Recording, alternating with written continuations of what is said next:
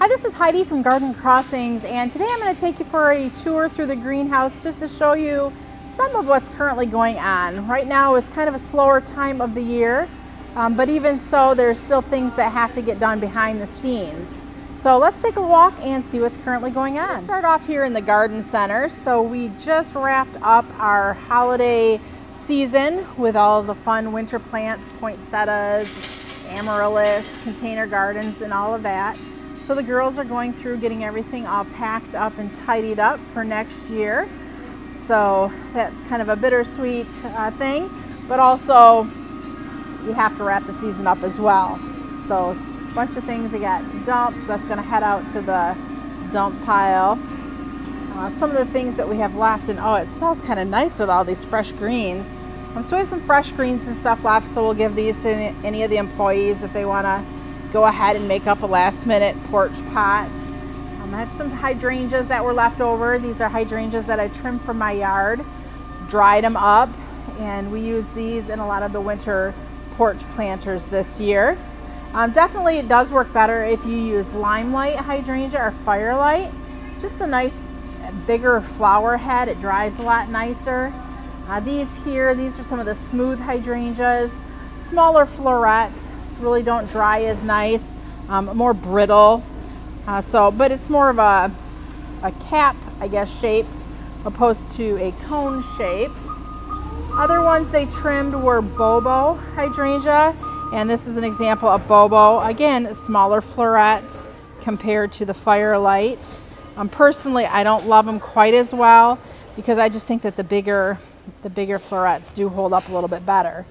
Some of these that you're seeing some of the red on, these are from the Firelight. So Firelight definitely does dry up a little bit more colorful than what Limelight did. Although these are the leftovers. So all the really pretty Firelight that were really magenta pink, those were all used when people were in here creating their planters. We did have to section off the garden center into a cold side and a warm side because all of the evergreens just weren't faring well in the heat. So we had to put them in a side that we don't do any heating. So basically we just took some greenhouse plastic, put up a wall, and heated this side of the garden center while keeping this side cold. One way you can really tell is, let's look up at the ceiling. When we look up at the top of the greenhouse, so you're not seeing any snow up there. That's because the heat melted it off. Whereas when we look up into this greenhouse, you'll notice there's a lot of snow kind of caught there in the gutters.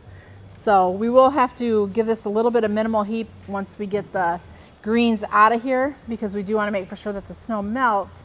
Otherwise that can cause for the greenhouses to collapse. So these are just a few of the things that we have left. Gorgeous, cute little gnomes. These were such a hit this year, and they were so fun to make. The groups that came in to do them really had a ball. These porch planters, not a lot of color, so this is probably why these are still left behind. Plus the girls have been pulling like the ornament balls out of them as they're packing things up. But just here's one that's very natural looking with the hydrangeas, the birch poles, and then a lot of the mixed greens. But yeah, I can tell the girls have gone through and pulled a lot of things out that we can reuse again for next year. This one's got pine cones and some berries in it. Juniper. Some more evergreens that the employees can take home if they want. We did also buy in some variegated holly with the berries. So these were really pretty, used in the containers as well. So all of this stuff will be up for grabs later on today.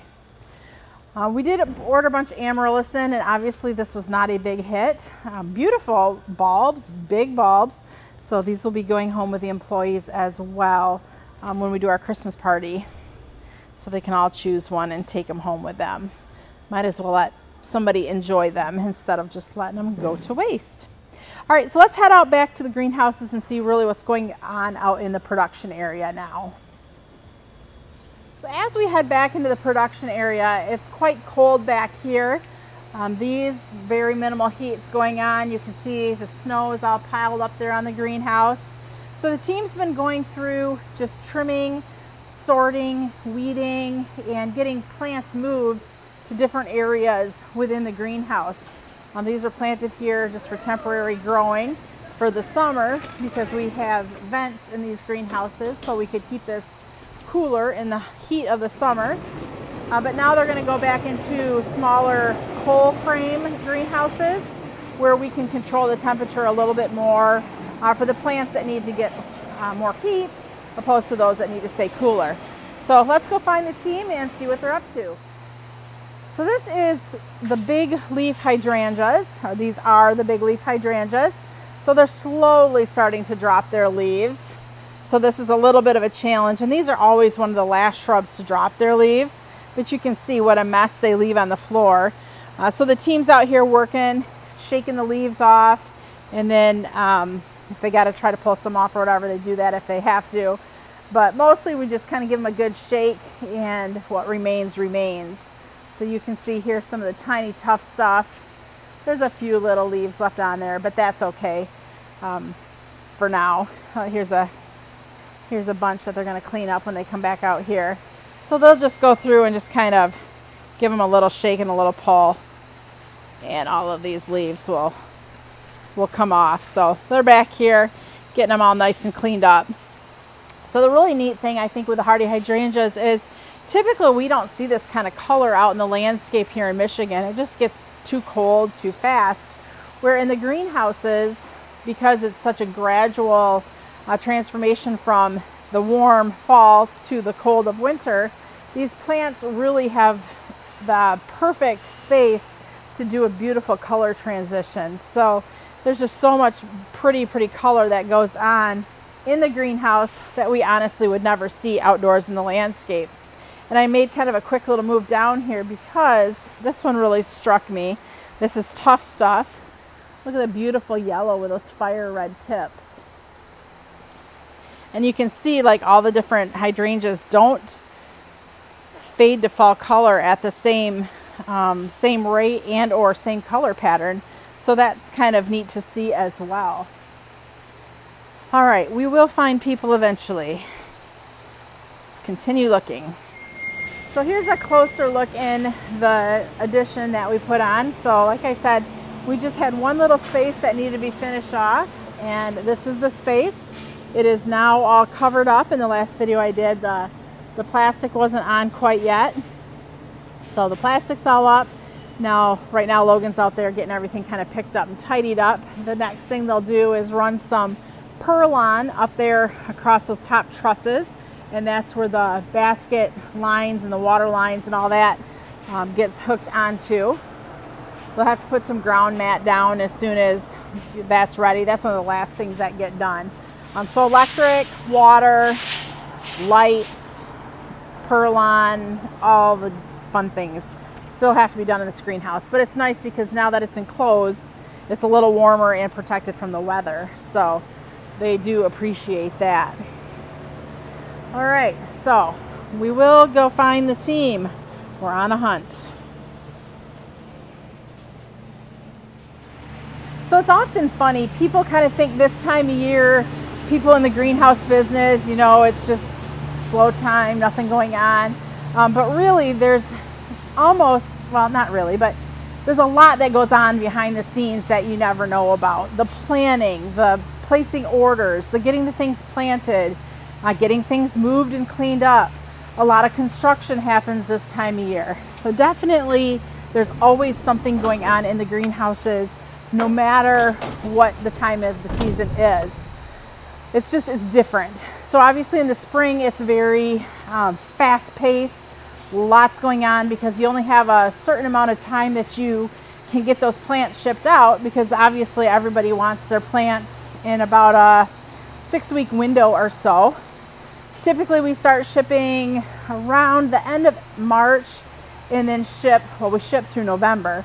But from the end of March until about mid-June or so is really what we would consider busy time.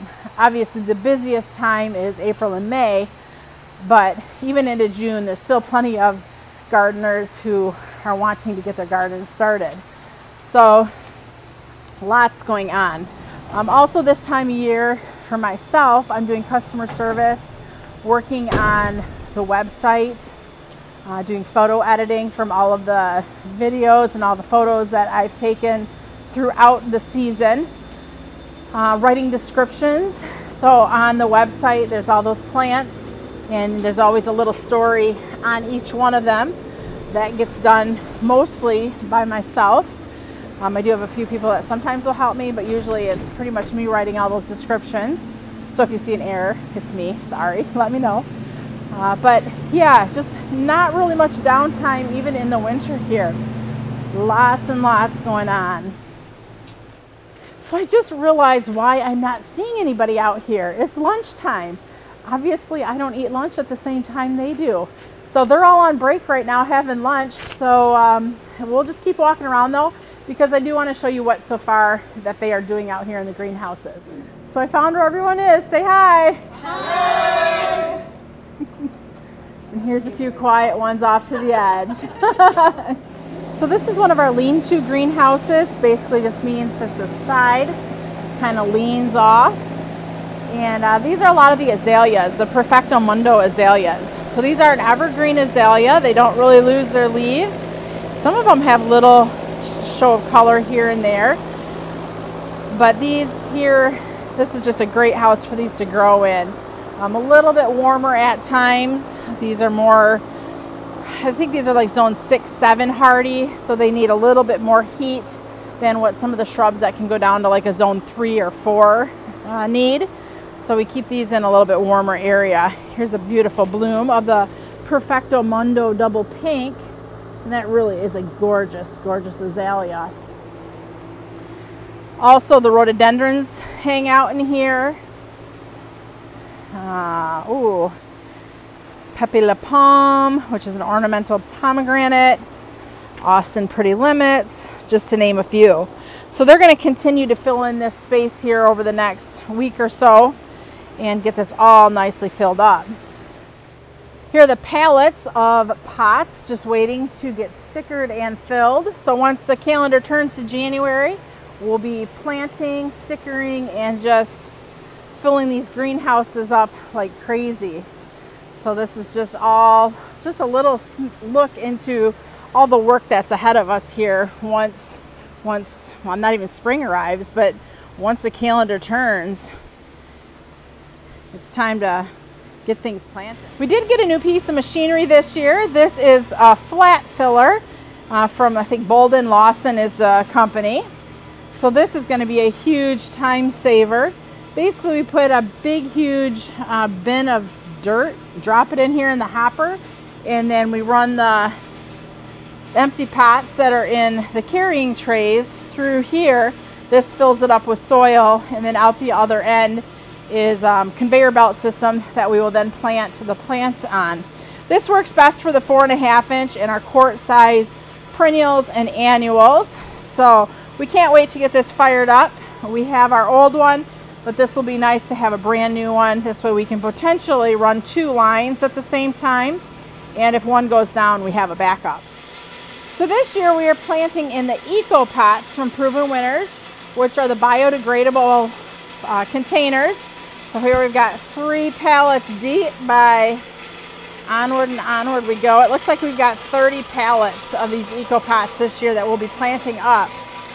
So all of our Proven Winner annuals and Proven Winner vegetables or Proven Harvest vegetables will all be planted in these environmentally friendly Eco Pots this year. So that's something exciting we're doing. We did a trial last year with about 10% of the product, and this year we decided that we're going to go full on. Almost everything will be in those. Here's one of our coal frames, and as you can see, this has got a ground to ground, so it's a very small space compared to the greenhouses we just came out of. But each individual one of these coal frames can be climate controlled based off of the plants that are in it. So in this particular one, we plant a lot of the early flowering shrubs. So this one will stay cooler because we don't want them to be all flowered out by the time we start shipping or by the time the store opens. So a lot of the reblooming lilacs are in this house. So these plants have all recently been transferred into this greenhouse here, this coal frame. A lot of these are more the evergreens, the arborvitaes, the thuyas, the Chamaecyparis, hollies. So a lot of those type of plant categories are in here.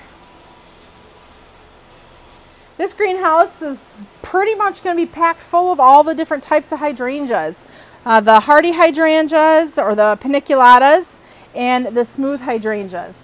So that plant category is so huge with so many different types of hydrangeas, as well as we sell a lot of hydrangeas. They get a whole greenhouse to themselves. Now the big leaf hydrangeas, those are going to go in a different area because they need a little bit warmer. But yeah, this is going to be just loaded with hydrangeas. It's going to be so pretty when it starts to bloom. You can see here it's a little bit cooler in here, so the heat's not on that much. So you can see the snowpack there on the side of this greenhouse. We got a lot of snow this weekend. This greenhouse is always such a pretty one with a lot of the spireas and barberries in it. A lot of color. So basically in this area here, we're just waiting for the leaves to drop, and once they do drop, the team will go through, get them all swept up and cleaned up so that it's all ready for spring. Now these shrubs, a lot of the shrubs earlier in the video were getting moved from one location to another. These shrubs will stay in this greenhouse. So this is their forever home, you might say. Hopefully you've enjoyed kind of a behind the scene tour here at Garden Crossings in the winter. Not a ton going on, but there is always something going on. Color is a little bit sparse this time of year, understandably so. But even so, we're getting ready for spring of 2023. So continue to subscribe and watch these videos, as we'll be adding more every week or so with what's currently going on. In the meantime, we hope you're having fun planning for your 2023 garden. You can check out all your favorite plants at gardencrossings.com, where we will ship them directly to your door. This is Heidi from Garden Crossings.